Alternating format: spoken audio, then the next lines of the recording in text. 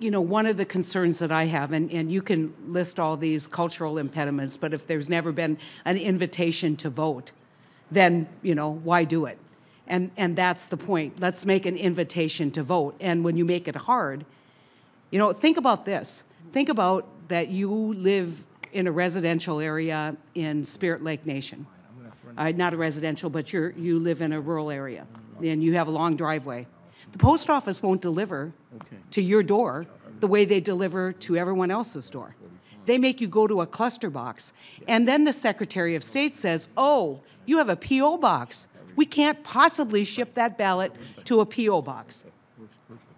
Can you imagine when Native people in my state and across the country serve in uniform at a much higher rate than most ethnic groups, and they're told because they have a P.O. box, having a P.O. box because the post office won't deliver, they now are disenfranchised. And the other problem is the problem of poverty. It's the problem of transportation. And when you can't, when you require people to travel long distances to get health care, long distances to get their mail, long distances, it doesn't happen as frequently as what it should. And so let's not pretend that cultural barriers are the biggest problem here. The biggest problem here is that we have not invited Native people to vote the way we should invite Native people to vote given their contribution to our economy. And so if there is a way we can deal with this post office issue, and I think, you know, obviously you're well familiar with the challenges in North Dakota, but, you know, we've got to demand that in our government-to-government relationships, that state governments that functionally run these voting apparatuses stop the nonsense. Why should we have to sue in North Dakota every year to get voting rights for Native people?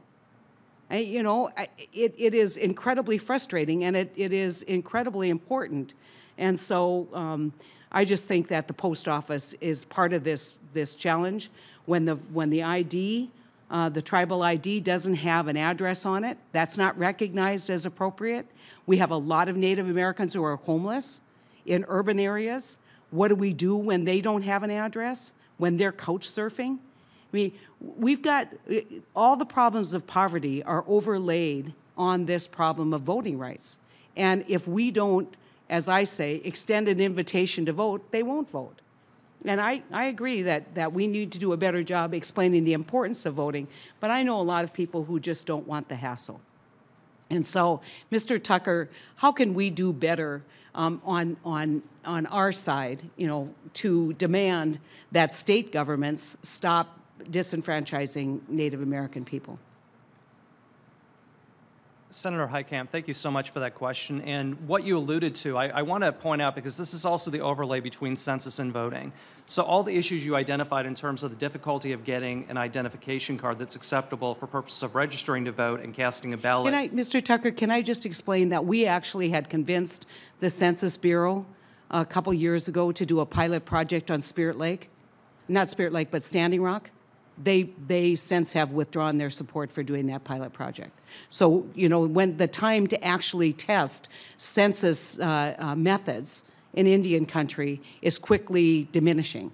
And so the Census Bureau has refused to fund a project where we could have, I think the Navajo might have been the other test area that they withdrew support on. And so, you know, what is the message there? I mean, when you say this is about Census Bureau, I agree. Yeah, and I should also mention I'm a member of the National Advisory Committee, so this is an issue that we've raised repeatedly.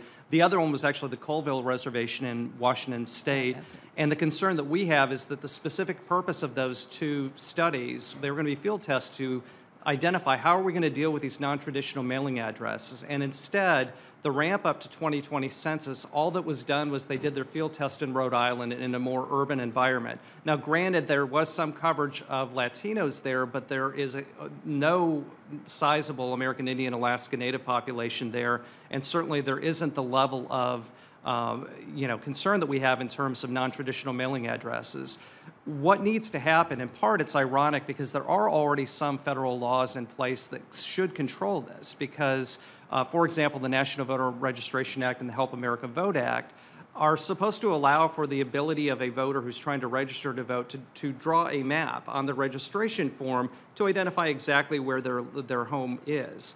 And just to put this in perspective for a lot of people who may not understand why this is an issue, for example, in the Navajo Nation, it's very commonplace that you're not going to have a street address. You may not even have a P.O. box. Instead, the description of your home is going to be the third Hogan on the right, 3 miles down the road from the intersection of BIA Road 27 and 55. And so how do you do that? That is the question. Part of the response is we have to have more vigorous enforcement of existing federal requirements. But in addition, I know certainly one of the things we've been working with Senator Udall's office on is to strengthen the requirements to accept non-traditional mailing addresses. The other issue that's related to it that you alluded to as well is the housing instability and homelessness rate that leads to couch surfing. It's a term we weren't familiar with until we heard it repeatedly during the field hearings. Just to put this in perspective, on the Wind River Reservation in Wyoming, over 55% of the population of the Wind River Reservation does not have a full-time residential address. What percent? 55. 55. And the estimate on the Navajo Nation, it ranges from anywhere between 50 to 90,000 people on the Navajo Nation. So it is a huge problem. And I should say there's not going to be, it's something that there's no simple magic bullet solution. It's going to require many layers of responses and solutions to that. I know Secretary Oliver's office has dealt with it. I know that you deal with this in the Navajo Nation. But again, the 2 points I would leave with are enforcement of existing laws and strengthening them through some of the proposed legislation that we've been working with members of the committee on. Yeah. I think she had a comment. Yes, I'd like to add to that. So, thank you so much, Senator, for bringing up the point of residential addresses.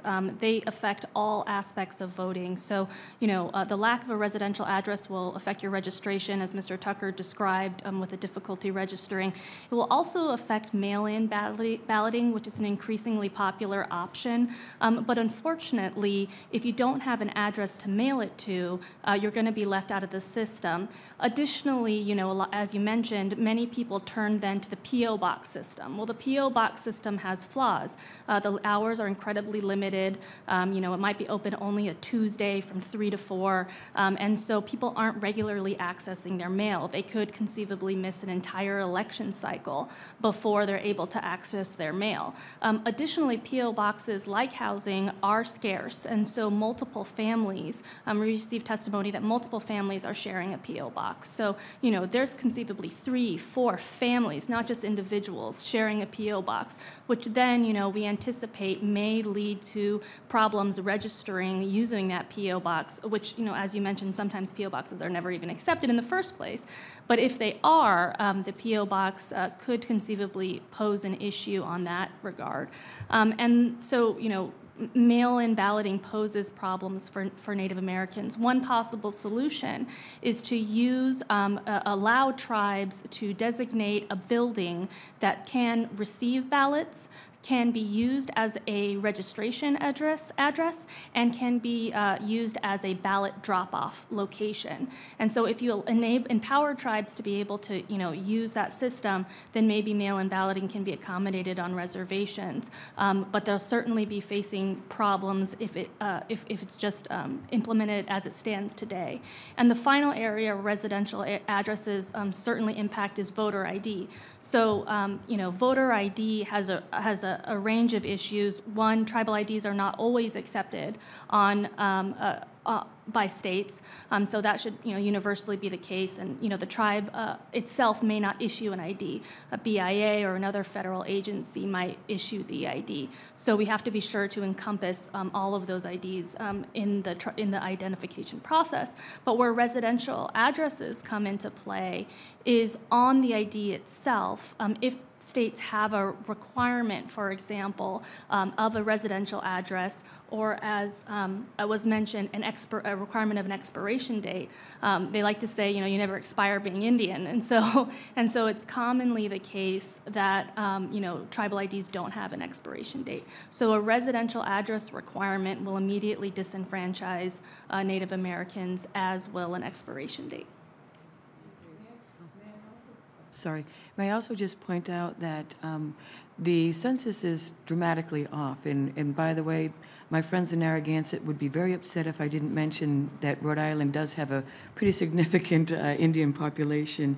But also, even as on a place in Massachusetts on Martha's Vineyard, we have a lot of people that have post office box, just as you said, shared families, multiple families, but also the couch surfing, whether it's on the reservation or in the communities because of affordable housing, lack of housing. And overlapping that with the census, there's also the problem that people will not divulge that there are so many people and they're living in overcrowded housing, because then that brings on another whole set of problems for the tribal members. So it's all integrated, it's all interrelated, but again, I think it goes right back to the models of working directly with the tribes, allowing the tribes to be able to determine that outreach, identification, and we all know our communities. It's a very stringent qualification that the tribes have to go through in order to demonstrate eligibility for federal programs. So therefore, the census doesn't use it. The funding systems that utilize the census for formulas doesn't typically allow the tribes to do it. And I think that that's part of the government-to-government relationship. That's part of the respect of the sovereignty. And that, I think, is the fundamental problem with why tribes are having such a difficulty with the enrollment and registration and voting. Thank you. Thank you very much, Senator Heitkamp, for your participation. Can I just mention that let's not let another 10 years go by without solving these problems. I mean, the absolute frustration, because it does build at the census, it does build with the relationship, person to person, government to government, and we have to get the election administrators, whether they're in the counties or whether they're in the state, to actually recognize these challenges.